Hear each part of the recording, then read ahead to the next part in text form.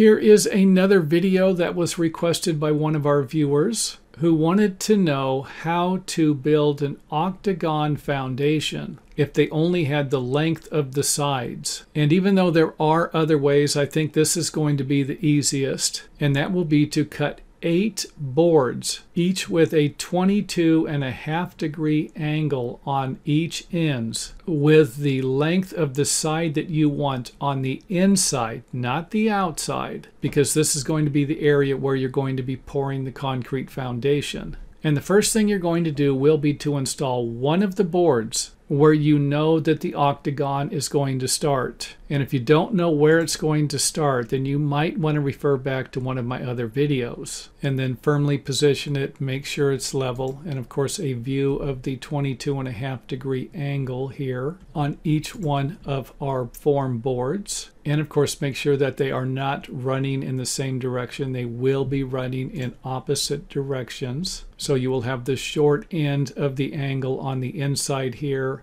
short end on the angle on this side here. Now this is where I think the process is simplified, and that's going to be by using some type of a pattern. And we're going to create our pattern out of a 4-foot by 8-foot piece of plywood. And since the octagon has a 45-degree angle at each one of its connecting points, then all we need to do to create a 45-degree angle is go 4 foot in one direction, 4 foot in the other direction, and then draw a straight line. And then we're going to cut the plywood so that we can use it as a template to position the next form board in our octagon. And hopefully this makes sense.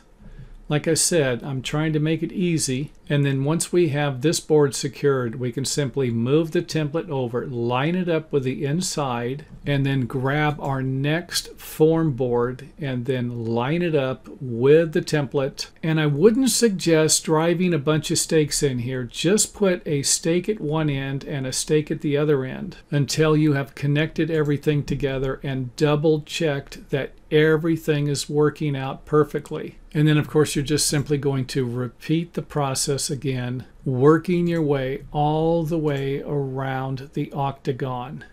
And after you have connected all of the boards together, you can go ahead and measure from one side to the other side, and then check to make sure that these measurements are all going to be the same. So again, measuring from the outside corner to the opposite outside corner, and then measure the next length, and then the next one, and then the last one. Now it's going to be important to check all 4 of these lengths. And if your measurements are off, then you're going to need to move one of these corners to make the necessary adjustments to create an octagon shape that is going to be exact, precise, and right on the money.